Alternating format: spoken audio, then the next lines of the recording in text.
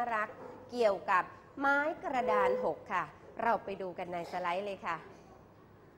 ภาพน่ารักไหมคะน่ารักนะคะเป็นเพื่อนของเราที่อยู่ปลายทางกำลังฝึกเล่นไม้กระดาน6เด็กๆเรียกว่าอะไรคะลูกเรียกว่าอะไรคะอะไรนะฮะอะไรนะลูกฮะโอ้ไม่ได้ยินเลยตัวก็โตเสียงกระจี๊ดเดียวอ้าวไหนลองตอบพร้อมๆกันค่ะภาพที่เด็กๆมองเห็นเขาเรียกว่าอะไรลูกไม้กระดานโอ้คะแนนจะได้ไหมคะเนี่ยไม่ได้คะแนนนะคะเอาไหนลองตอบเสียงดัง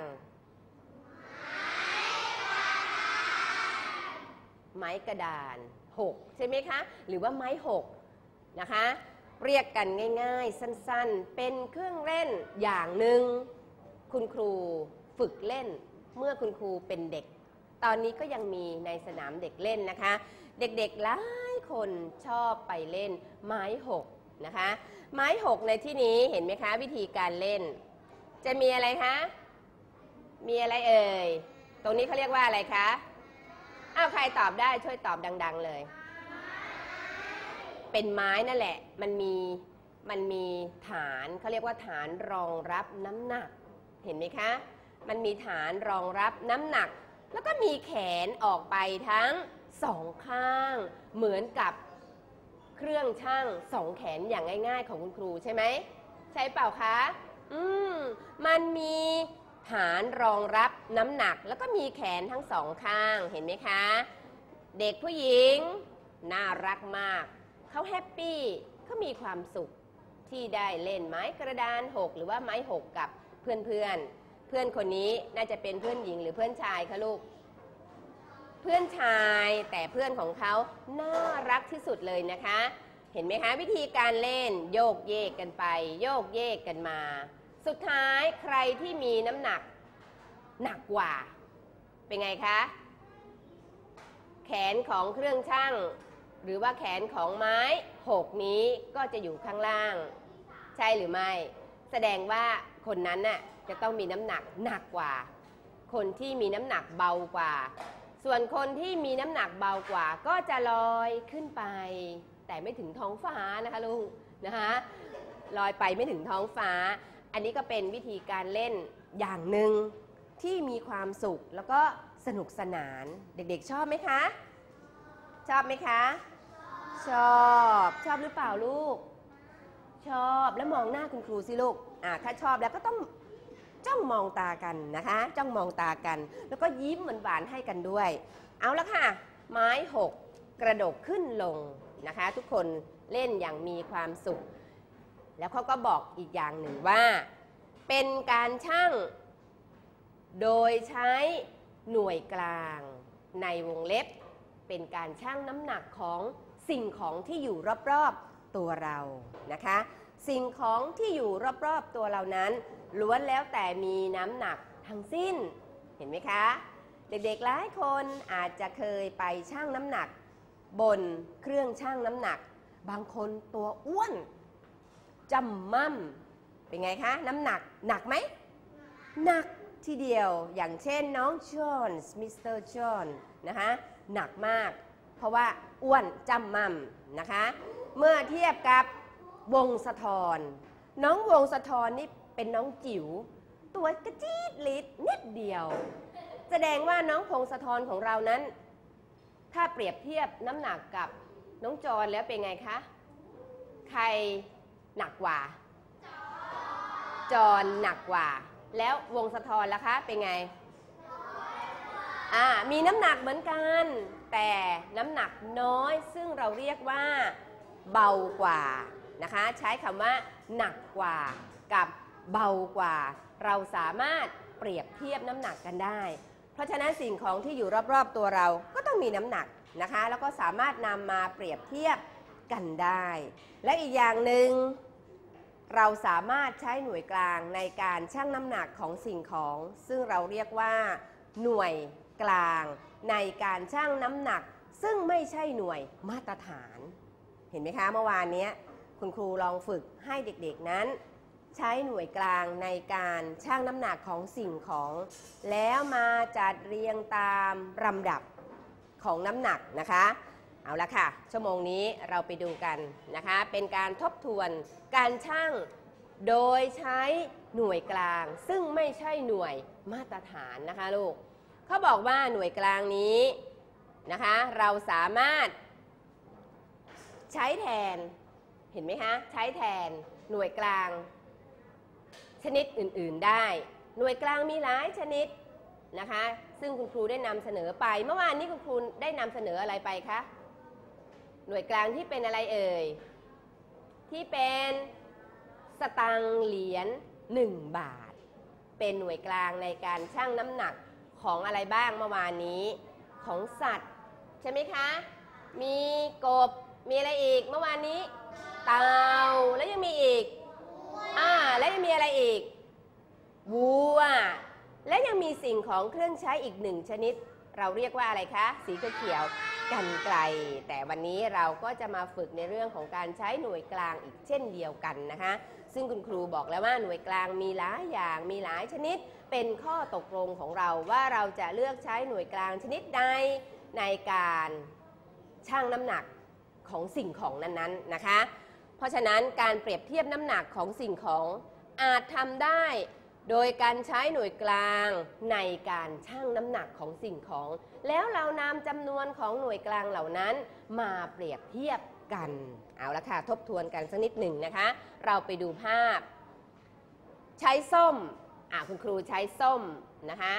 ส้มผลเล็กๆมีน้ำหนักเท่ากันทั้งหมดเลยนะคะภาพนี้เป็นเครื่องชั่ง2 แขนอย่างง่ายๆเห็นไหมคะมีแขนมีถาดแล้วก็มีอะไรคะมีฐานรองรับด้วยนะคะสับปะรด1 ผล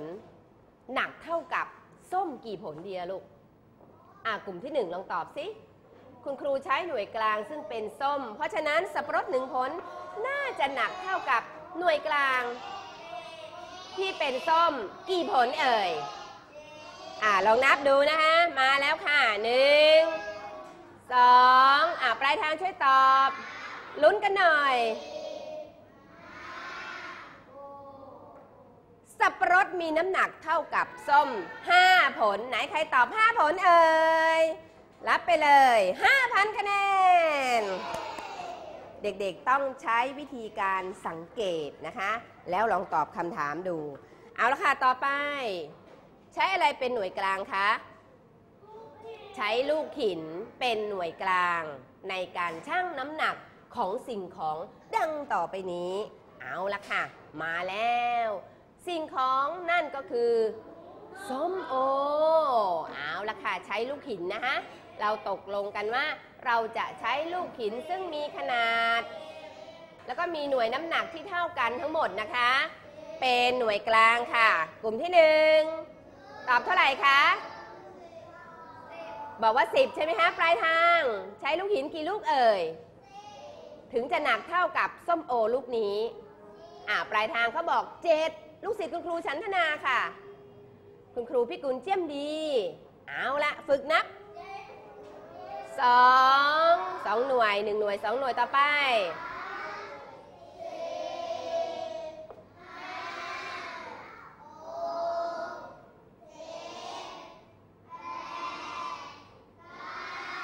หมดหรือยังเอ่ยหมดหรือยังเอาละค่ะหมดหรือไม่หมดไปดูกันต่อค่ะมาอีก1เป็น11โอ้โหต่อไปปลายทางขอเสียงค่ะพออย่างคะพออย่างใช้ลูกหินกี่ก้อนนะ16 ก้อนหนักเท่ากับส้มโอลูกนี้ถูกต้องหรือไม่หรือว่าจะเพิ่มลูกหินอีกสัก1 ลูกไปดูกันเลยค่ะเพิ่มหรือเปล่านะไม่เพิ่มเลยค่ะเพราะฉะนั้นส้มโอมีน้ำหนักเท่ากับลูกหินซึ่งเป็นหน่วยกลางในการชั่งน้ำหนัก16 ลูกข้อนี้เป็นคะแนนของปลายทางปรบมือให้ปลายทางเขาหน่อยค่ะ โอ้โหสุทธิพงษ์เยี่ยมยอดเลยนะคะยอดเยี่ยมจริงๆเลยต่อไปค่ะต่อไปใช้อะไรดีนะเป็นหน่วยกลางในการชั่งน้ำหนักเป็นกระต่ายสมมุติขึ้นมานะคะว่าเป็นกระต่ายนะคะกระต่ายนี้เป็นหน่วยกลางในการชั่งน้ำหนักของสิ่งของดังต่อไปนี้ค่ะเอาละค่ะกระต่ายต้องมีน้ำหนักเท่ากันนะตัวก็ต้องเท่ากันด้วยไม่ใช่กระต่ายเล็กบ้างใหญ่บ้างนะคะหมูโอ้โหเจ้าลูกหมูตัวนี้มันร้องยังไงเอ่ยแล้วมันจะมีน้ำหนักเท่ากับกระต่ายกี่ตัวดีนะกระต่ายเป็นหน่วยกลางกลุ่มที่1ตอบค่ะกลุ่มที่2ค่ะปลายทางขอเสียงค่ะเอาละมาแล้วโอ้โหกระต่ายกี่ตัวคะกระต่าย2ตัวนะคะเป็นหน่วยกลางในการชั่งน้ำหนักของเจ้าลูกหมูตัวนี้ถูกต้องหรือไม่เฉลยค่ะหมูมีน้ำหนักเท่ากับกระต่ายกี่ตัวละลูก2ตัวใครที่ตอบ2ตัวรับคะแนนไปเลย 5,000 คะแนนตบมือหน่อยเอาละค่ะชื่นชมนะคะชื่นชมตบมือนะคะให้กำลังใจต่อไปเราไปดูกันต่อพร้อมไหมคะลูกพร้อมไหมพร้อมไหมคะพร้อมนะคะให้เด็กๆตอบคำถามด้วยวาจานะคะเพราะฉะนั้นคุณครูมีภาพที่แสดงค่ะเราไปดูกันเลยนะคะให้นักเรียนหาน้ำหนักของสิ่งของต่อไปนี้ว่าหนักเท่ากับกี่หน่วยเพราะฉะนั้นกระติกน้ำใบนี้มีน้ำหนักเท่ากับอิฐบล็อกก้อนเล็กๆกี่ก้อนเอ่ย3ก้อนนั่นก็คือกระติกน้ำมีน้ำหนักเท่ากับ3หน่วยถูกต้องรับอีก 5,000 คะแนนต่อไปข้อที่1ค่ะแตงโมหนักเท่าไหร่เอ่ยตอบด้วยวาจานะคะลุ้นกันเลยค่ะแตงโมมีน้ำหนักเท่ากับ6หน่วยโอ้โหอีก 5,000 คะแนนนะคะต่อไปดูกันต่อค่ะข้อที่2สับปะรดหนักเท่ากับหน่วยกลางกี่หน่วยเอ่ยขอเสียงปลายทางค่ะลูกศิษย์คุณครูสลีพรเฉลย6หน่วยและข้อต่อไปสู้ไม่สู้พร้อมในข้อที่3ทุเรียนบ้างหนักกี่หน่วยเอ่ยให้ดูภาพนะคะหนักกี่หน่วยเอ่ยถูกต้องหรือไม่เฉลยค่ะ6หน่วยโอ้โหเยี่ยมมากเลยต่อไปข้อที่4กล่องของขวัญกล่องนี้มีน้ำหนักเท่ากับหน่วยกลาง3หน่วยต่อไปข้อที่5ถ้วยใบเนี้ยหนักเท่ากับหน่วยกลางกี่หน่วยเอ่ย1หน่วยโอ้โหเยี่ยมมากเลยต่อไปข้อที่6ปลาหนักกี่หน่วยกลางเอ่ยลุ้นกันเลยค่ะปลายทาง4หน่วยเยี่ยมมากเลยต่อไปข้อที่7กระเป๋าใบนี้เป็นกระเป๋าของคุณครูฉันทนานะคะหนักกี่หน่วยเอ่ยมีน้ำหนักแล้วหนักกี่หน่วย5หน่วยคำว่าหน่วยในที่นี้ก็คือหน่วยกลางนั่นเองนะคะหมดหรือยังเอ่ยไปดูกันต่อเลยค่ะข้อที่8เหยือกน้ำใบนี้มีน้ำหนักเหมือนกันหนักกี่หน่วยเอ่ยคุณครูใช้ลูกแก้วบ้าง4หน่วยคุณครูใช้อะไร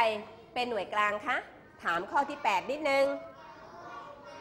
กลุ่มที่1ลองตอบซิคุณครูใช้อะไรลูกใช้อะไรนะคุณครูใช้อะไรเป็นหน่วยกลางตอบดังๆลูกกลุ่มที่2ตอบหน่อยลูกแก้วเคยเล่นลูกแก้วไหมลูกแก้วมีลักษณะเป็นยังไงคะ กลมวิธีการเล่นยากไหมคะไม่ยากเลยคุณครูก็เล่นเป็นสมัยเด็กคุณครูชอบเล่นลูกแก้วเขาเรียกว่าเอาลูกแก้วขึ้นมาแล้วก็ใช้นิ้วดีดไปใช่ไหมคะ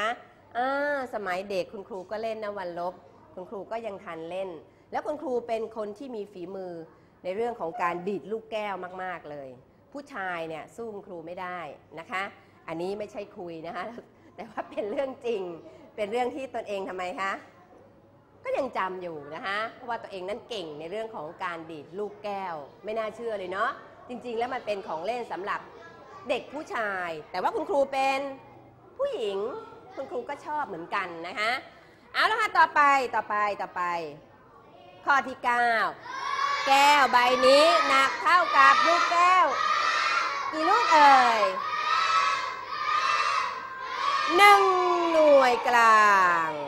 ต่อไปค่ะขวดใบนี้หนักเท่ากับลูกแก้วกี่ลูกหรือกี่หน่วย2 หน่วยกลางหมดหรือยังเอ่ยปลายทางเขากำลังสนุกมากนะคะไปกันที่ข้อ 11 ค่ะกาน้ำหนักเท่ากับลูกแก้วกี่หน่วยเอ่ย3 หน่วยยังไม่หมดการใช้หน่วยกลางยังไม่หมดนะคะยังมีต่อข้อที่12ค่ะถังน้ำใบนี้หนักเท่าไหร่เอ่ยใช้หน่วยกลางก็คือลูกแก้วนะคะ6 หน่วยค่ะและข้อสุดท้ายนะหนังสือเล่มนี้หนักเท่ากับลูกแก้วกี่หน่วยเอ่ย2 หน่วยกลางโอ้โหวันนี้คะแนนของเราเป็นไงคะท่วมท้นกันเลยเด็กๆทราบแล้วนะคะว่าหน่วยกลางก็คือหน่วยในการชั่งน้ำหนักของสิ่งของที่เราอยากจะทราบว่าของสิ่งใดมีน้ำหนักเท่าไหร่นะคะเป็นหน่วยกลางซึ่งไม่ใช่หน่วยมาตรฐานค่ะลูกเอาละค่ะวันนี้เรามาเล่นเกมกันดีกว่าตบมือ1 ครั้ง1